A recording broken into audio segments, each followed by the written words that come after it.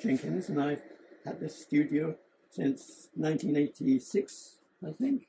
Could never afford it. If it weren't for the help of the people who come along and learn a bit of etching here, I would have had to have left long ago. Here I'm inking up a 3-plate etching. And once I'm happy the ink has been squashed into the plate, and I work it in to be absolutely sure, and then start taking off the excess ink.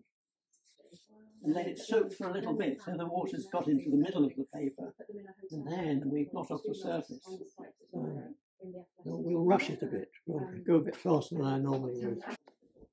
I'm rolling the paper between blotting paper just to get rid of any excess water.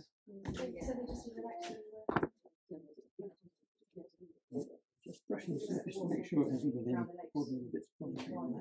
And then we're ready to print a plane.